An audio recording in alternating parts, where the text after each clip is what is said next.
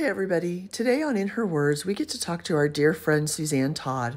Suzanne was at our very first summit and has been a friend of women in entertainment ever since. She has a great new project for the holidays, The Naughty Nine, coming out on Disney. We took a trip down memory lane and were able to talk about her new project. We think you'll enjoy. How are you? I'm good. How are you? I'm good. It's been way too long, way too long. So you have been a busy, busy bee these last few months with your new project coming out. Yeah, I'm so excited. It's one of those ones, because we actually shot it some time ago, because obviously we're only going to release it at Christmas time. Yeah. And so I was fondly remembering our time in very cold Montreal, which was almost 2 years ago now. Oh my gosh, really? Yeah, we were there December, January, February, March. Yeah, almost 2 years ago. Oh my gosh, yeah. Well, and we all got our time sense back after COVID a little bit. And now with the strikes, I feel like we're all back in these surreal times of when things were filmed and when they were finished and how the gaps. And we're going to now take forever to get kind of back on track again from, it has Yeah, been. we had a little COVID re-shutdown on Naughty Nine because even though lots of the world was open in Quebec, they had decided that December to do 2 weeks of a full shutdown, like curfew, no one out after 6 o'clock. And so we had to shut down prep for that. Oh my gosh, yeah. I do kind of remember that now of some cities in December and the high flu season, kind of taking that break and Yeah, getting at people 99, we control. still had the very, very strict COVID protocols. So the actors Okay. would wear a face shield for rehearsal or anytime they were Gosh. within 6 feet of each other. And then when we were ready to roll, many people would step in, take the face shields off. The kids would do their scene, and then they would step right back in and cover them up. Oh, wow. Very heavy COVID protocols. Yeah. Right. And everyone stayed safe, I take it? Yeah, we had we Good. never had a production shutdown. We had Good. obviously like some infection because I think you can't get away from it. But we were on that cycle where we were testing everyone, 3 times a week Oh, on a right, rolling right, basis. So yeah, right. Monday, Wednesday, Right. Friday, you would go do your COVID test And before get your work. testing. Yeah. No, I think there is definitely I hate the term, but there's a new normal in there somewhere. Yeah, it was a little more relaxed on the next movie that I did that we shot in Atlanta this past year. We were still Mm. COVID testing, but it wasn't quite as extreme. Yeah, yeah. So one of the things for our followers and our subscribers that we're really kind of digging into with our podcast is your history and your background of what there's some themes that are coming, which I think we knew would come, but it's so interesting to hear everyone's story. The two things are when we ask about everyone's path and everyone's history, there couldn't be a more crooked path to for all of us to get where we are today. So I would love for you to kind of tell your story of, have you always been creative? Did you grow up in a house where people were making movies or painting or, doing creative things? Did you always know that you wanted to be a filmmaker? And especially your story, because you have a really the business side of things and the creative side, which we don't see. We don't see those blend all that often. So I'd love for you to kind of share your path and what what little Suzanne thought she was going to be and where she turned out. I will tell you, unlike a lot of people that produce films and television, I actually wanted to do that from the time I was very young. I feel like you talk to a lot of people that are in producing and they came to it through another avenue. For me, my parents were not in the business. I had a grandmother on my mother's side who was an actress back in Mhm. the days of like MGM contract players. Oh my So God. she had been recruited very young by Louis B. Mayer for singing and dancing.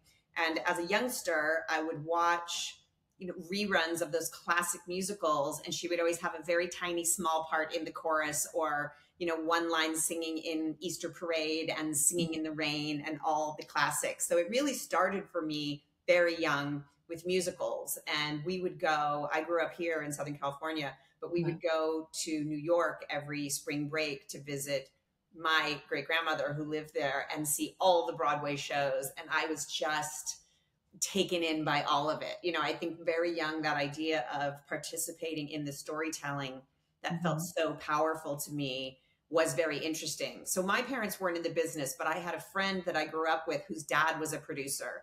And so I had the benefit of understanding at a pretty young age what he did.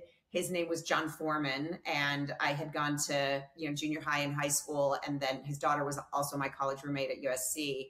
And he had produced Butch Cassidy and the Sundance Kid and The Great Train Robbery and so many amazing movies, and actually let me go and work, as a production assistant on when he was making the movie Prizzi's Honor, which is a really, really great movie and was a fascinating project. So, like I said, by the time I got to USC in film school, in the 80s, most of the people there weren't very many women. It was mostly men.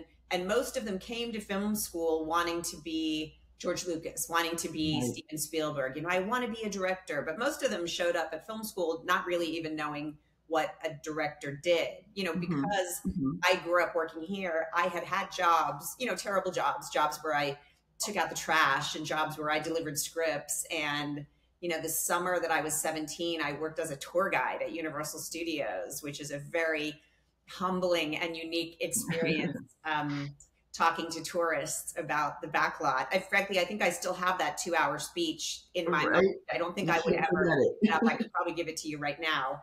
But it was really fun as a young person because it was kind of an access to what felt like the magic and the behind the scenes. So, I had lots of other jobs in the space. So I felt like by the time I got to film school, I had a slightly different perspective on it. But I was also very popular because there weren't very many people focused on producing. So at USC, the last film that you make before you graduate is meant to be a calling card for directors. They call it a 480.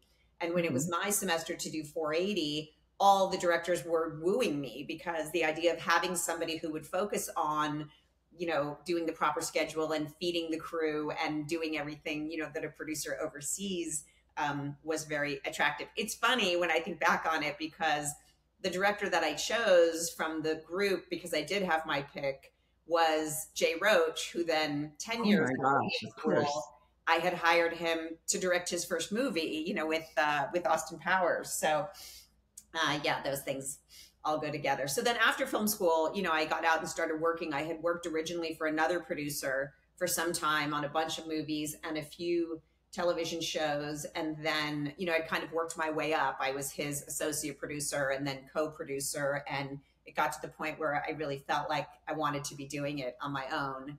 And so then I left, which was a huge kind of leap of faith. You never know if you're going to end up having to work in McDonald's to pay the bills, but that worked out. And it was really interesting because the first movie that I did out on my own, I got the job because the woman who at the time was running New Line Cinema, she was the head of physical production at New Line Cinema.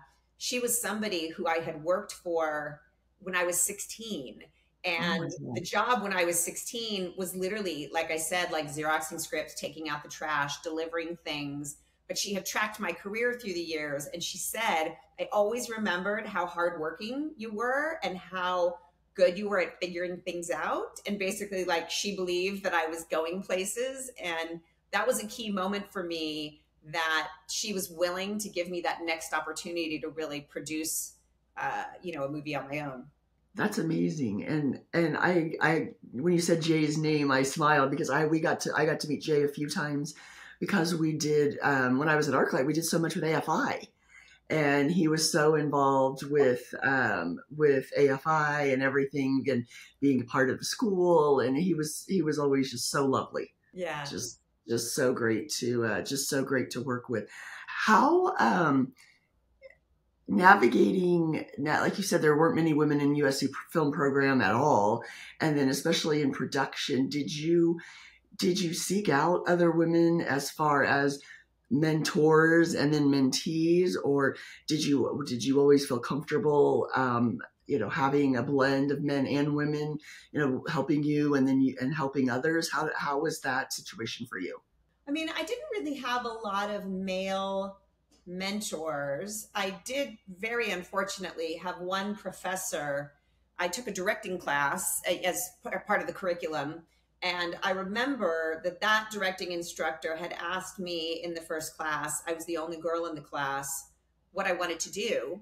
And I said I thought I was interested in producing. And he had said, well, there's really good careers for women in production if you want to be a script supervisor or maybe a costumer.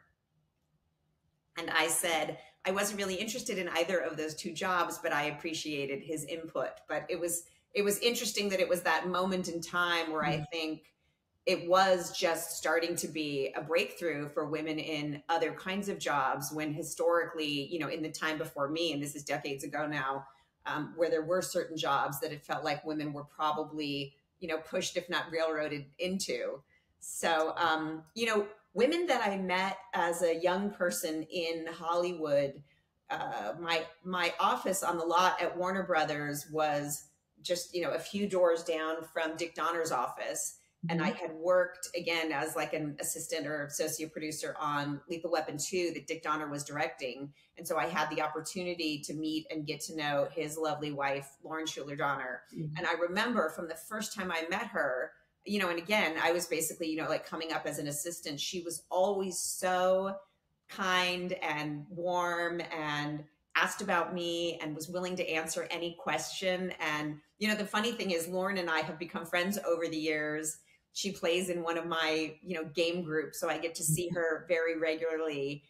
Many, many years later, she did a huge, huge personal favor to me, getting a friend of mine into a key cancer study that she needed to be in. And, she really has she's been one of those women who was always, always there for me. I can remember other women, again, especially when I was very young and starting out. I remember having lunch with Sherry Lansing for the first time.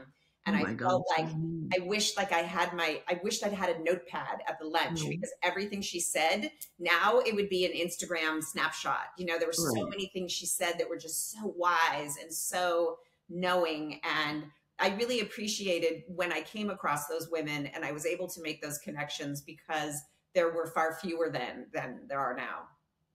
Seems like the successful, like comfortable in their own skin women are always, they're always more generous, and they're always willing to help and willing to share, because there's just that special breed that keeps rising to the top.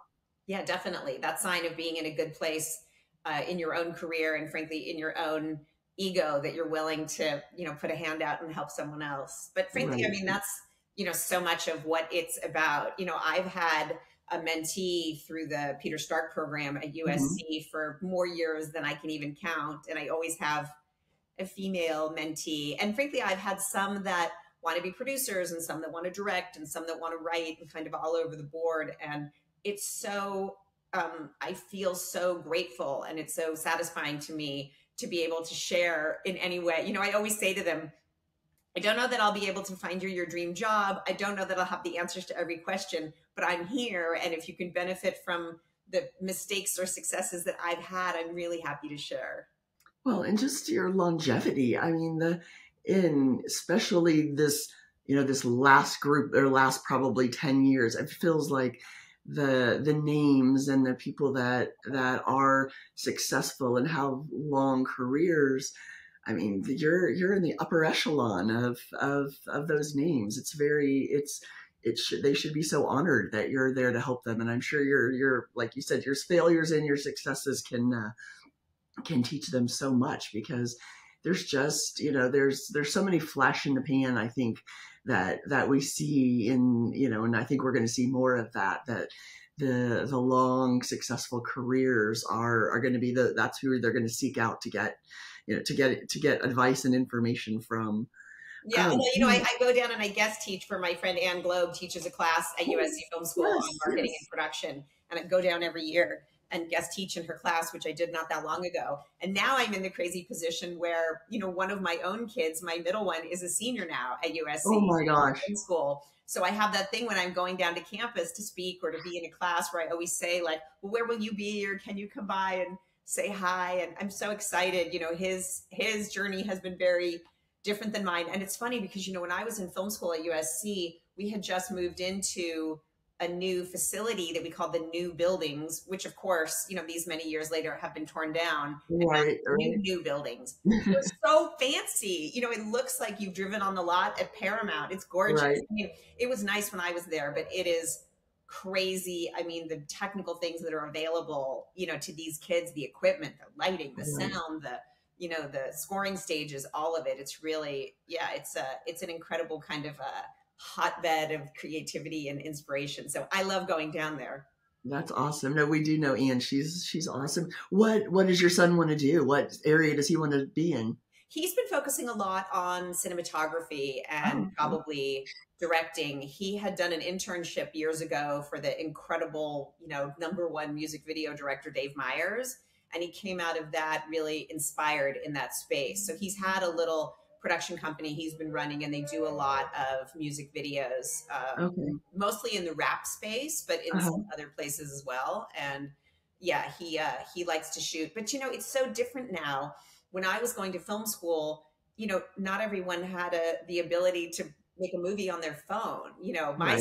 My middle son, Dash, not only was already shooting movies and editing movies, he was, scoring them with music he wrote. He taught himself to make special effects, to make visual effects on his computer long before his first class and doing it at USC. So it's just a very different time in terms of what's available for visual Right. storytelling. Most of us, when we showed up at USC, had never shot anything. We didn't have video cameras on our phones. Right. Yeah. Yeah, yeah, you were super 8ing it at home or something with your parents' video camera, all those stories. But then, no, the technology it really does it allows everything to, the kids to come in with more experience and more, but I think it also helps them. They also know what they want and what they don't want. And they've, been able to try different things. I think that's really exciting, really interesting. And I'm also amazed at the different women that we've talked to that are, directing now and producing now, that started in music videos. I mean, it really is a neat stepping stone, or both ways, where more film and television have dabbled in music videos, and vice versa. I love that that seems to go back and forth a lot. Yeah, I went the other night. LACMA has a fundraiser every year, and Mhm. they honor an artist and a filmmaker. And this year they were honoring David Fincher. And I was so Mm, happy because it was so entertaining that before we got to see the wildly impressive David Fincher film reel, they cut a reel of all the videos, because you realize, David Fincher, before he yes. was David Fincher, literally did like the iconic George Michael's, like Madonna's Vogue, like you name it. Like the video reel is so impressive. You watch it and you realize, well, of course that was David Fincher before he was the other version of David Fincher. That's amazing. No, I forgot. I mean, I knew that he had done those. I remember what the George Michael, but yeah, that had to be really cool to see. I bet I could find it on YouTube. Yeah, so I'll fun. have to look.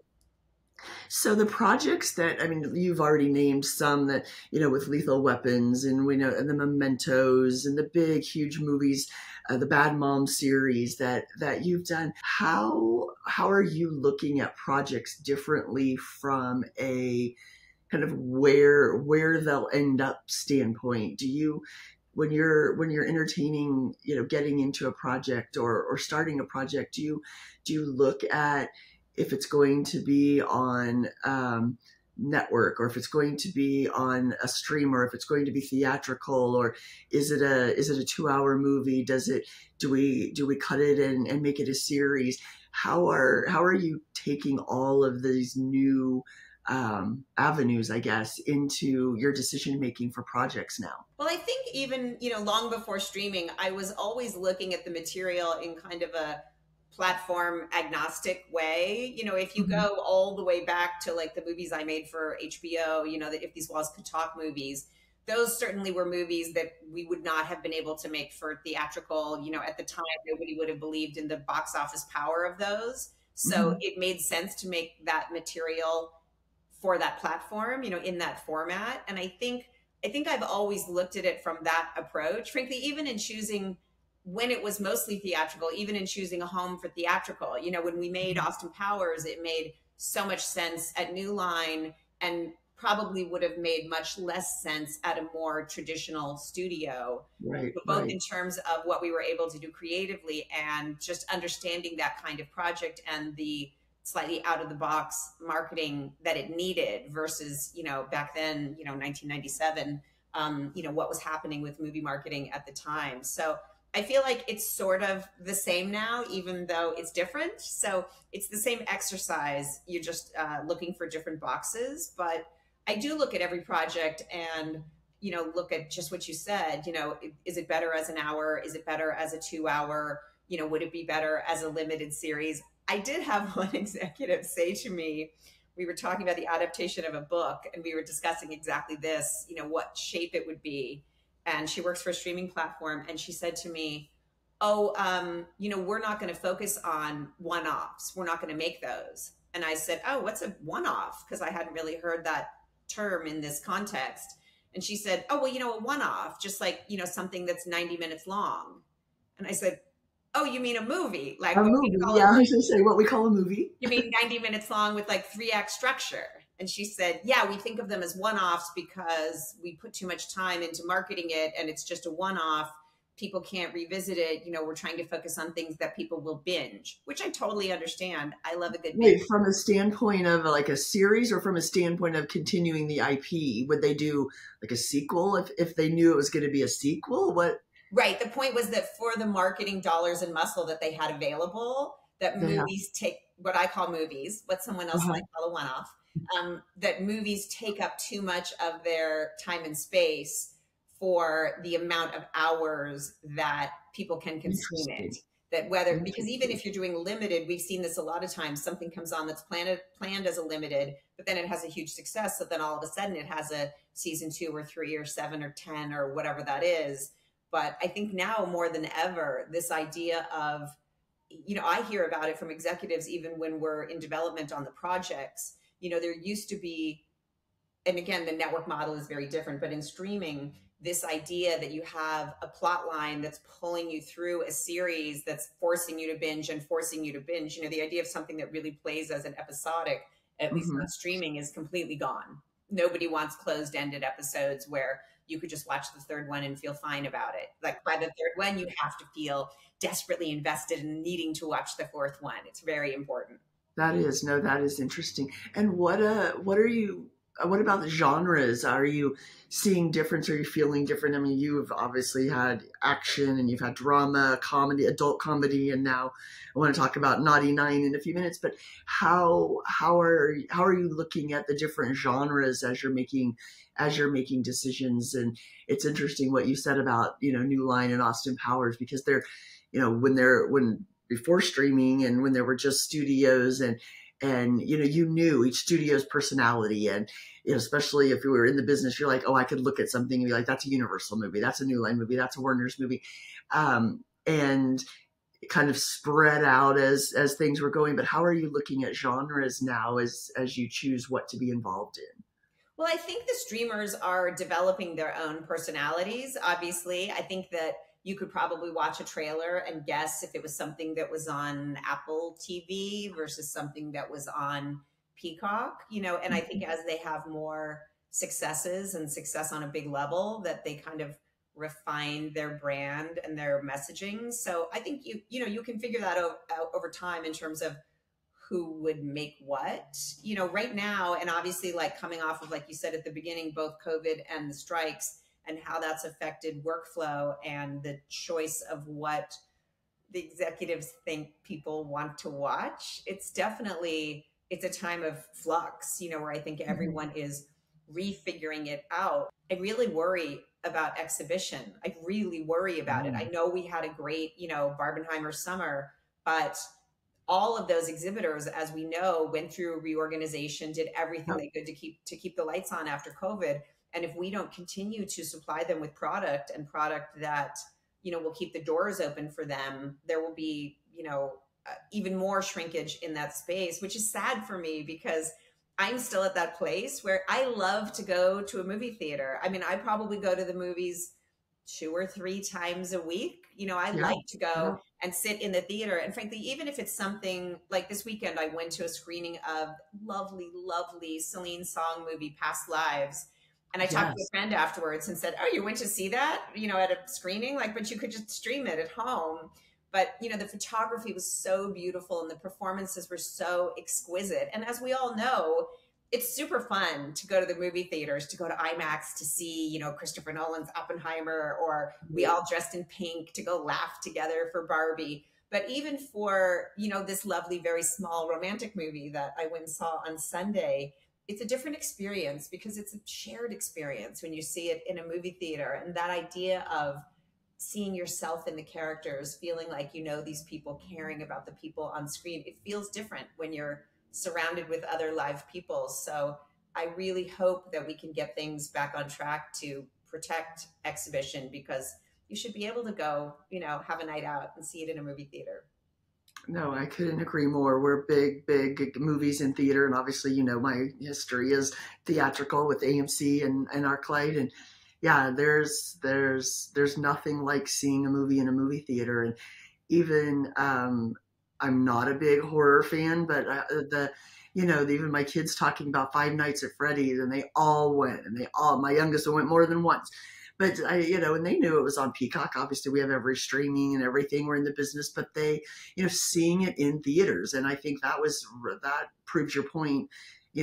Financially is look how well that movie did when you could have, they could have all watched it on Peacock, but horror movies and comedies and being in theaters, and I loved Past Lives. It was so great, and and we're getting into that season again right now. I mean, loving to see, Priscilla and Holdovers and Radical and, these movies that are coming out. There's nothing like that uninterrupted, and at ArcLight, we used to say, we want to show movies the way the filmmakers intended.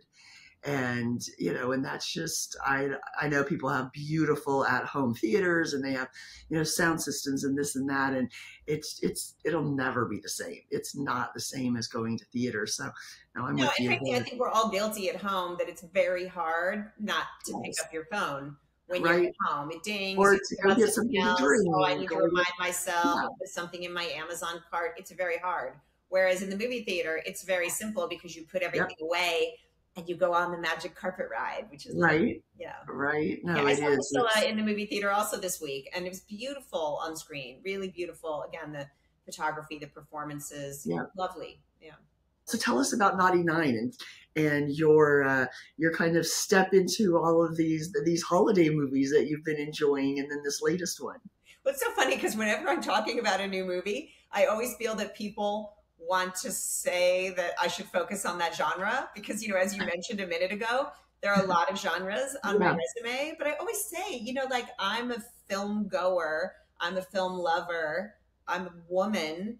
There are a lot of different things that are interesting to me. And so I feel like when I'm promoting something that was like a more serious drama, people say, oh, well, this is the feminist in you coming out, and this is, your point of view, and, what you have to say. And then I remember when I was promoting the movie Boiler Room, a really interesting movie that's kind of a morality tale about what's right, what's wrong, where is the line, how close can you get to the line, what happens if you inadvertently stepped over the line, and what would you do about it?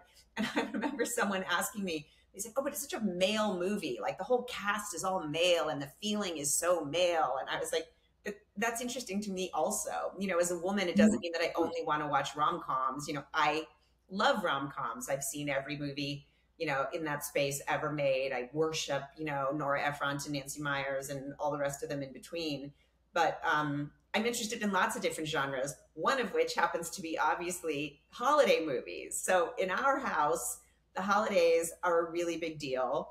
My daughter and I especially love to bake and craft and make candy. And we are big gingerbread makers at a very high, I wouldn't say professional level, but a very high level for people that just do it at home. And, that idea of the holidays for us is really about family. It's precious time together. As working moms, that break period between Christmas and New Year's is oftentimes really the only time of the year that you can truly shut your phone off, put things away, not worry about what, problem is going to be on fire next. And so the holidays are just a very precious time to be with family. They're also a time for reflection. The holidays are a time when you think about the year and what you did or what you'd like to do or what's coming ahead. And so for me, the holidays are just a rich time of emotion.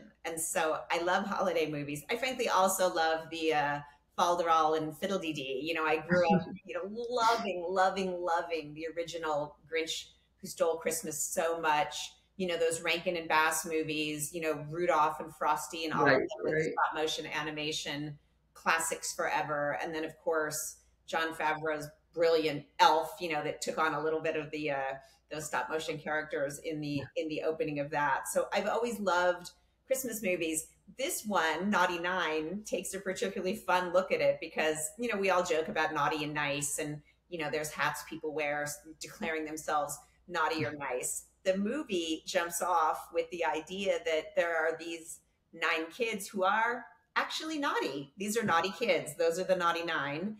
And the movie starts just after Christmas, and the kids have all been stiff. They didn't get anything from Santa because they're naughty, and he crosses you off the list when that happens. So the ringleader decides in kind of a, George Clooney, Ocean's 11 kind of way that he's going to gather together kids that have the specific skills that he needs, a variety of different skills, to steal their stuff from the North Pole, because why wouldn't you if you could? So they go on this adventure, and he ends up inadvertently kind of at the last minute taking his sister, who he does not have a good relationship with. And on the journey, their relationship evolves. And it's just such a sweet movie. It's a really heartwarming movie. To me, it's kind of a perfect Disney Christmas movie because it's really entertaining and really fun. And in the end, it will hopefully make you think a little bit about how you feel about yourself and your own naughty and niceness and your ability to have some control over those decisions in your life. It sounds fantastic. Was it a fun cast and crew to work on?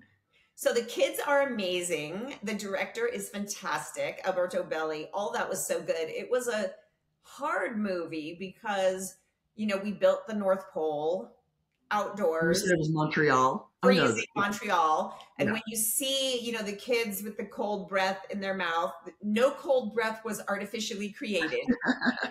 That's all really actual freezing space. And, anytime you work with child actors, you always have a limited production time in the day, which is appropriate and as it should be. But some of our actors, our youngest actor was only 8. And so we had very, very limited shooting time. Yeah. And so it was such a fun movie. It was such a fun project. The logistics of it are very difficult when you're working with lots and lots of kids, because if you have a movie where you have lots of adult characters and one kid, then you normally plan around the schedule for the kid, but you have the adults to shoot the rest of the day. When it's all kids in lots of scenes, you're always trying to do these complicated things like block shooting and saying, okay, we'll shoot this side of the scene the first half of the day and then the other side of the scene the second half of the day, which isn't normally how you would do it. But the costumes in this are also so much fun because the kids realize that they need to pretend to be elves to try and infiltrate the North Pole. And we had the lovely, so talented, amazing Julia Caston, who I think I've done 10 movies with now, but it might be 9 or it might be 11, but it's a lot. And Julia is so wildly talented. And when you see these elf costumes on the kids, they're so just elves reinvented and fantastical, and in that space where we all feel like, well, of course you've seen every elf costume that could possibly be. We see elf costumes at Halloween. These are magical. I'm so in love with them. It literally brings a smile to my face every time I see them. It's really, really fun. Oh, that's awesome. When you're mentioning Julia, do you